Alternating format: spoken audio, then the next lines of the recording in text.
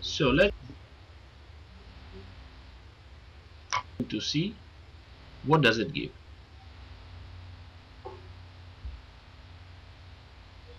We enter 3 predictors, X, drift and noise, and we try to estimate if they contribute somehow to the sum of those 3, which is Y.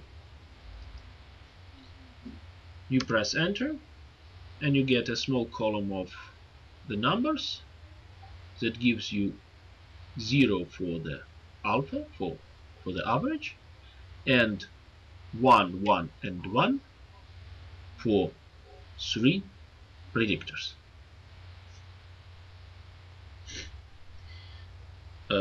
If we exclude one of them,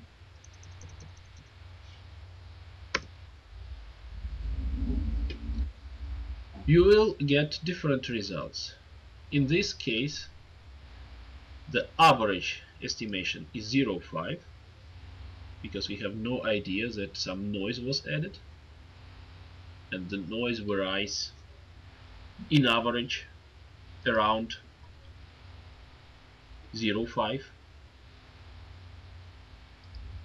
and we have about equal contribution of X and the drift. We can do other thing.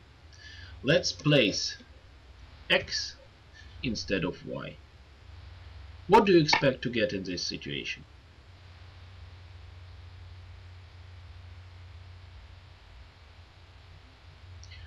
Will there be any contribution of X in X itself? Absolutely, because it is similar. For X, it will be 1. And for the drift and the noise, there will be 0. Let's try it. As you see, exactly as expected. If you try to explain the variable drift with X, drift and noise, what do you get? You get only the contribution of drift, which is the 3rd row. Here it is.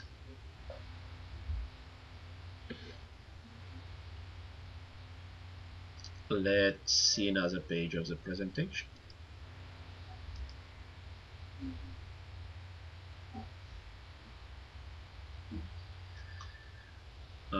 This is a very simplified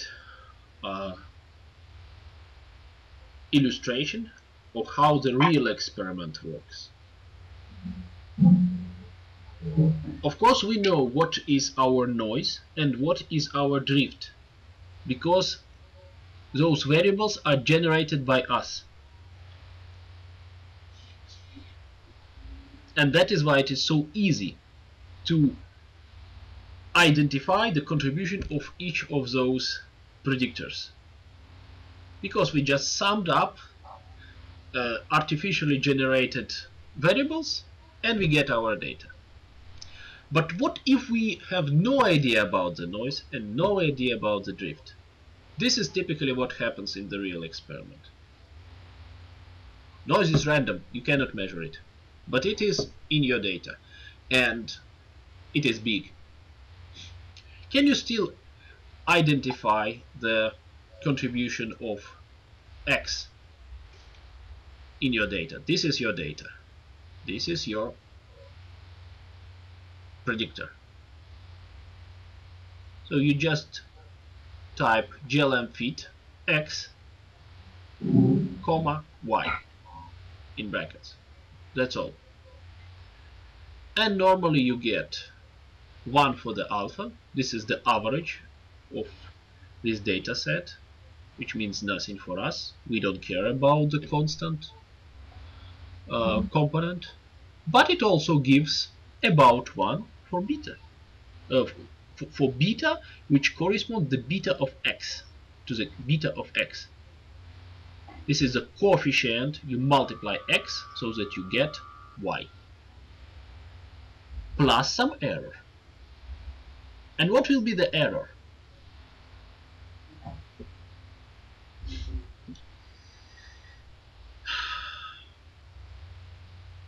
If you take the data, you take your predictor, you multiply predictor times coefficient, and you subtract this predictor multiplied times this from your data, you get just noise and a drift. And this is your error. Why the error is so important?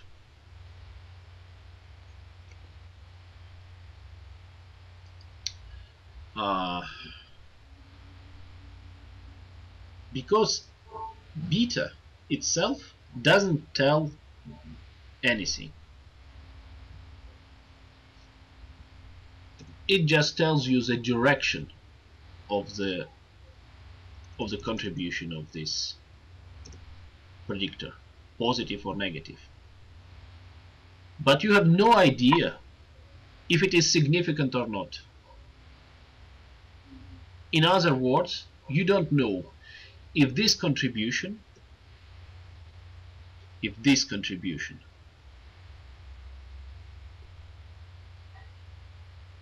happened purely by chance or most likely by chance, or this is something that just impossible to happen by chance, or very, very unlikely.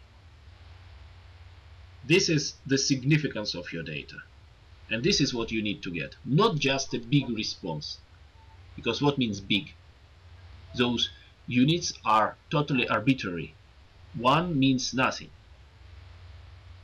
You need to get a ratio. I'm sorry, can you magnify what you show? Sure.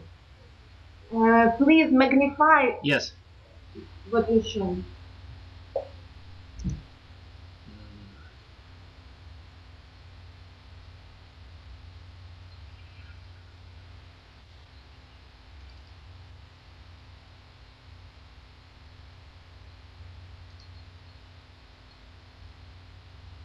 This is what we enter. Very simple. And this is what we get. Those are betas for the intercept or baseline and for the x. 1.1. We don't know if it is big or not. What we need to know is what is the amplitude of the error. The ratio between the effect of x and the error or residuals gives you real statistics, like, for example, t-score, t-test, well known to everyone. It is a ratio between the difference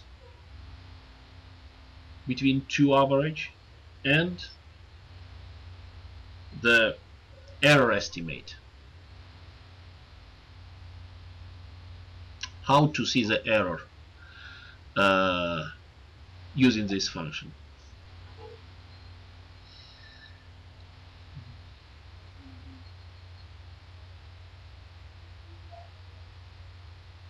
You type something like this: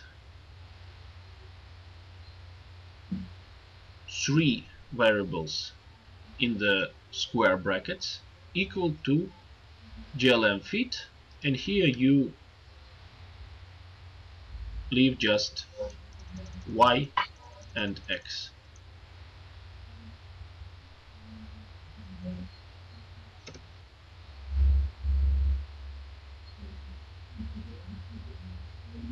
This is how it should look. And you press enter.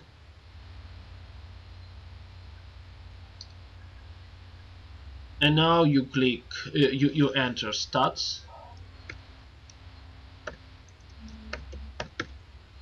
This is a variable which contains a lot of different things, but we are interested to see standard error, SE.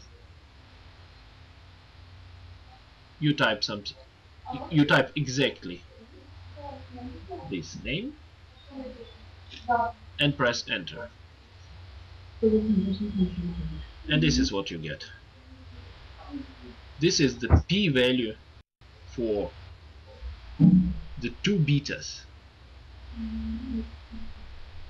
which is significant but not a lot.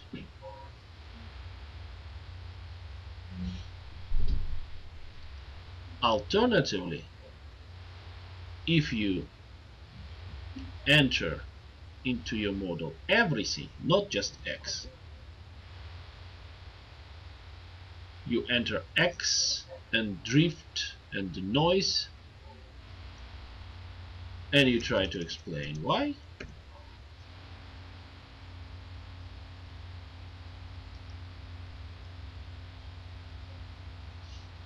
And here you enter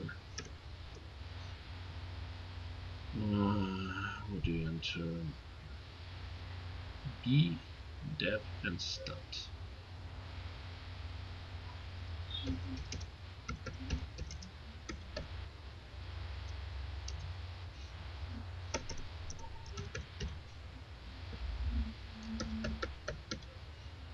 The names of the variable can be different.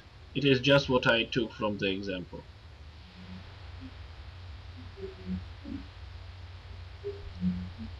And you type enter. Let's see what is for betas. 1, 1, and 1. Very clear. For the signal, for the drift, and for the noise. But let's see also standard errors generated by the function. Very, very low. You see it is e to the power of 15. This is just tiny, which means that our explanation, our model explains our data very, very well. And it is not surprising, because we explain the noise and we explain the drift. Everything is known. In the case of fMRI, the drift and the noise are challenged differently. Володя, ми не встигаємо записувати команди. Okay, I can stop the recording at the moment.